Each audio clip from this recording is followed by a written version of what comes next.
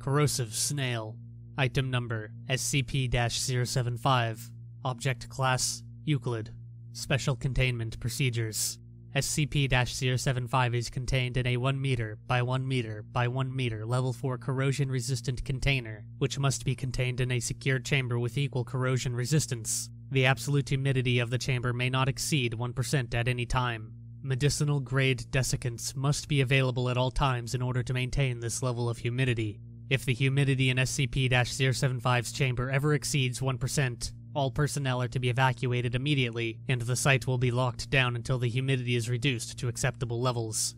All personnel who enter SCP-075's containment chamber must wear MOPP Level 4 protection. Injection tests, as well as any test which involves an aqueous solution, are strictly forbidden. If any such solution comes into contact with SCP-075, the area will be immediately locked down and flooded with desiccant until the humidity is brought back to acceptable levels.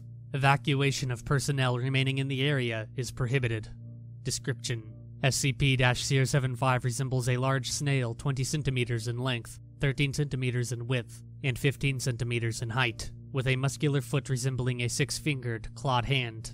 SCP-075 is exceptionally heavy, with a mass of approximately 860 kilograms, a property that is not understood. Desiccation is the only known means of containing SCP-075, as it will enter a dormant state when nearly completely dry.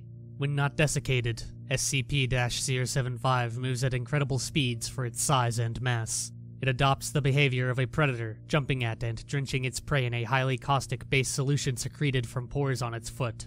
These secretions are more corrosive than any substance known to terrestrial science. Due to SCP-075's aggressive behavior when active, this compound cannot be harvested.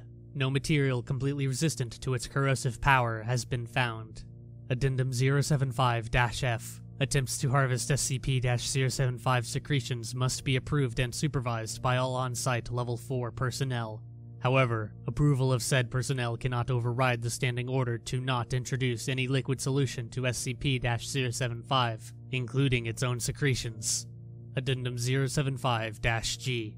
A cup of SCP-075 secretions was successfully harvested by using SCP-294. Testing is underway to determine what substances, if any, are immune to its corrosion. Testing is also underway to determine why the cup provided by SCP-294 is immune to the substance's effects.